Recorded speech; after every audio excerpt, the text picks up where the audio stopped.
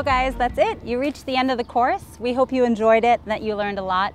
We definitely learned a lot in the team while making the course, so we thought we'd share with you some of our impressions of this process.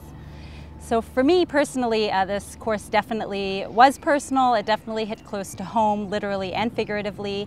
My background is a little bit mixed, being an American-German dual citizen with Algerian and Jewish roots.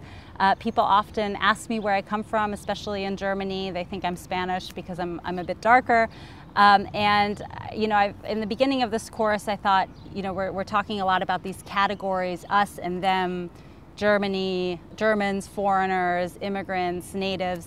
And I noticed that by talking to people out on the streets and in the event that we filmed, that once people kind of start to understand that their own identities are multifaceted and that the I is also a bit fuzzy, they can understand a little bit more that the we can be fuzzy too, and that our understanding of belonging should be a little bit widened.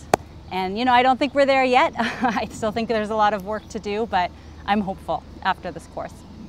To me, at the end of the course, the simple bottom lines were the one that were most striking for me.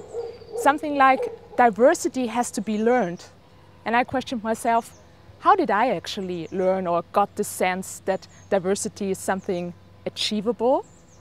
Or something like, integration is not so much about programs, integration courses, money, lacking money, but it's about providing the occasions for personal encounters, getting to know people that are different and exchanging perspectives, and have this openness to discuss beyond what you took for granted. And this is something that I really enjoyed, so to really question what I took for granted.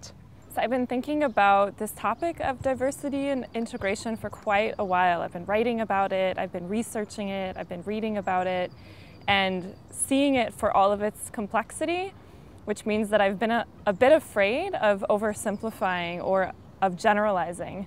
And this course has taught me that you can talk about diversity and integration and inclusion and not put people in boxes. And you can use a simple language that we all understand. And I think that's something that our society really needs to get to the point where we can live together well and treat each other with respect. My biggest personal takeaway from the course is the language and the nuance that it has brought out around the concepts such as multiculturalism, integration, identity.